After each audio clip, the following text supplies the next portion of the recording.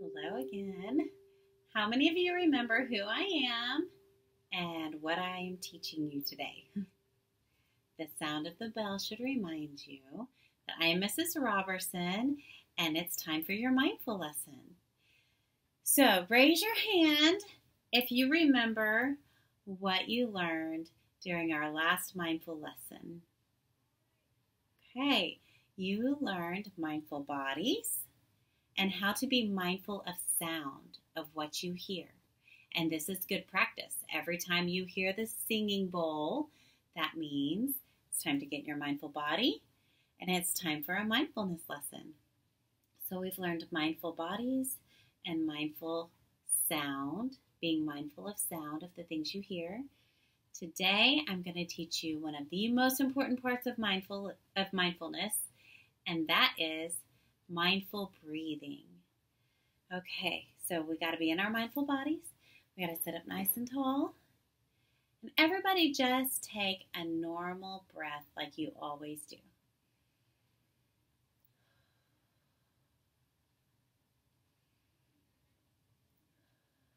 Okay, very good. Did anybody have to teach you how to do that? No. We don't have to practice breathing, and nobody had to teach us how to breathe. We just breathe because that's just the way we're made, and that's how we keep going, is to breathe, right? Okay, so nobody had to teach you how to breathe. Breathing is something we do all the time, but what we're going to practice is bringing attention to our breath.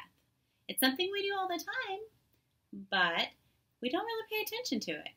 And when you bring mindfulness and attention to your breathing, then it can change things and it can make you feel a little bit differently. It can make sure that you're getting all the breath that you need for your body to be healthy and happy.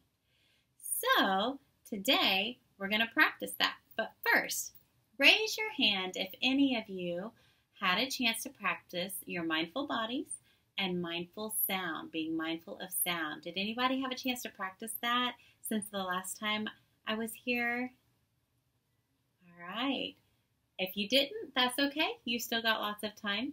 But if you did, maybe later you can share with the class how you practiced that and what you noticed.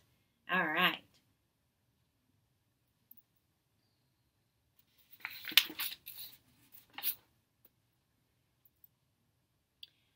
Okay, so who can tell me what an anchor is?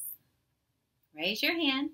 Teacher, you can pause the video and see who in your class knows what an anchor is and what it's used for. That's right.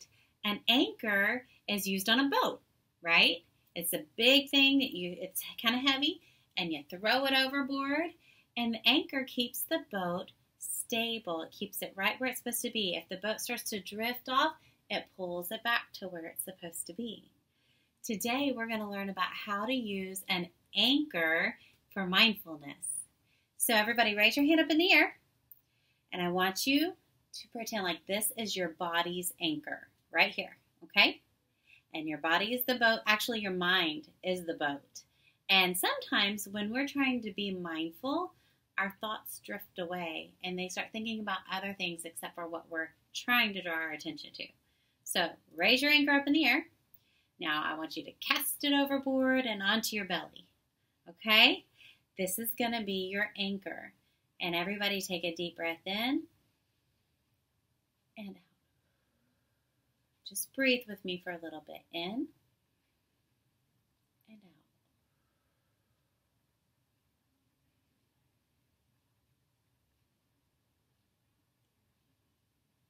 All right, what do you notice happening with your anchor? If your anchor is on your belly, you notice when you breathe in, it rises, and when you breathe out, it falls. The rising and falling of your breath, the feeling that feels on your hand is going to anchor your thoughts to be mindful of what it feels like during your breathing. So we're going to practice this. We're going to get in our mindful bodies. We're going to throw our anchors overboard and onto your belly. So go ahead and do that with me now. We're going to go ahead and close our eyes and do our 1 minute of mindful breathing. While we're doing this, I want you to take all your thoughts and energy and focus it onto your anchor. And you can even focus onto the way it feels with the breath going in your nose and out your mouth. What does that feel like? What does it feel like? Keep your thoughts focused on your anchor rising and falling. And if you notice that your mind starts to wander and you start to think about other things, maybe what you're hearing or something that happened last night or something that might happen later today, I want you to acknowledge that you drifted, and that's okay because that is absolutely normal, but then bring your thoughts back to your anchor. And let's see how mindful we can be of our breathing in the next 60 seconds. Are you ready? Okay, remember, mindful bodies. Get your anchor. Close your eyes. And here we go. Breathe in and out. In and out.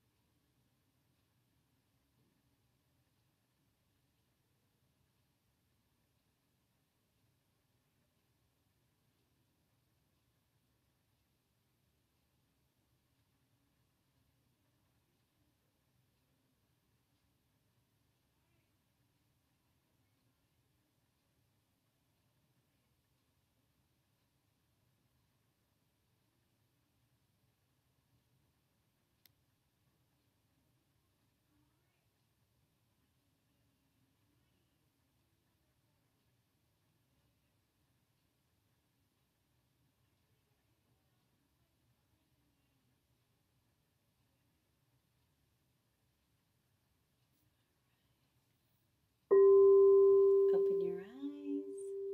Stay in your mindful bodies. How did that feel? Sometimes that can be very refreshing. Sometimes it can be very challenging to keep your thoughts and your energy focused on just your breathing. A lot of times, if we're feeling a little bit sleepy, taking a minute to do some deep mindful breathing and take some refreshing breaths can really wake us up. Sometimes at night, raise your hand. How many of you have trouble falling asleep at night sometimes? Interestingly enough, this is a really great practice for when it's time to go to sleep. I know I talked about last time getting in your mindful bodies as you lay on your bed. So you lay your arms straight down to your sides, palms up, let your legs relax and your feet just fall naturally to the sides. And make sure your back and your neck is nice and straight. Take some deep mindful breaths. And if you let yourself anchor your thoughts to your breathing and just focus on your breathing as you fall asleep, that can really help you get to sleep fast. So if you have trouble falling asleep at night, I want you guys to try this the next couple of nights and see how it works for you. Mindful breathing is something that is very easy to practice because we're always doing it, right? We're always breathing. So you can practice this sitting at your desk in class.